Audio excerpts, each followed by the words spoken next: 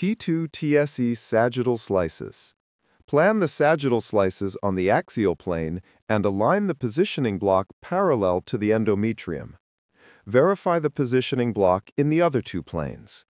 In the coronal plane, ensure an appropriate angle that is perpendicular to the cervix. Ensure that the slices cover the entire pelvis, from the right acetabulum to the left acetabulum.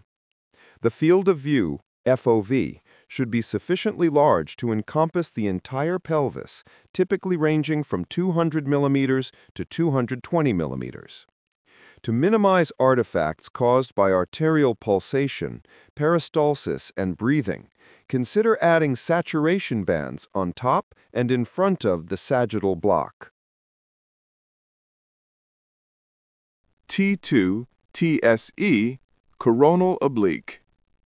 Plan the coronal oblique slices on the sagittal plane, ensuring that the positioning block is angled parallel to the cervix.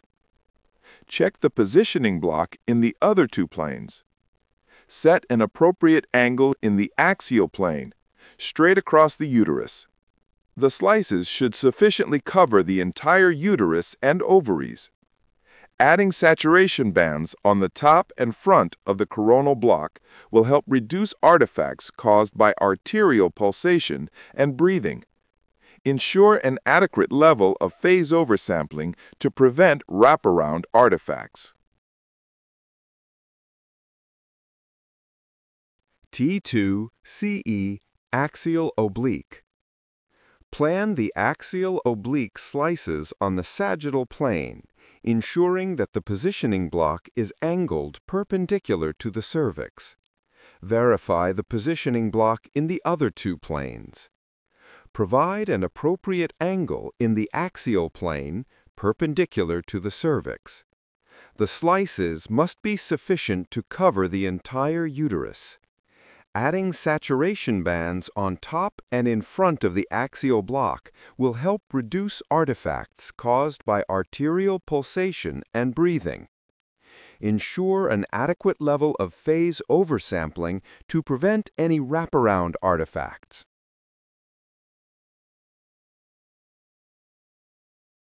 Indications for MRI cervix scans.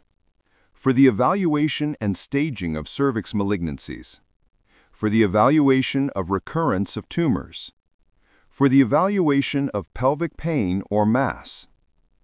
Abnormal cervical cancer screening test. Vaginal bleeding. Contraindications.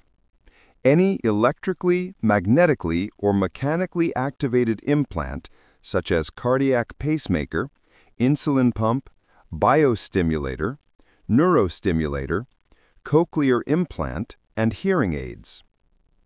Intracranial aneurysm clips, unless made of titanium. Pregnancy, risk versus benefit ratio to be assessed. Ferromagnetic surgical clips or staples. Metallic foreign body in the eye.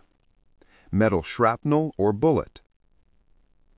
Patient preparation for MRI cervix scans. A satisfactory written consent form must be taken from the patient before entering the scanner room. Ask the patient to remove all metal objects, including keys, coins, wallet, cards with magnetic strips, jewelry, hearing aid, and hairpins. Ask the patient to undress and change into a hospital gown. Buscopan injection risk and benefits must be explained to the patient before the scan.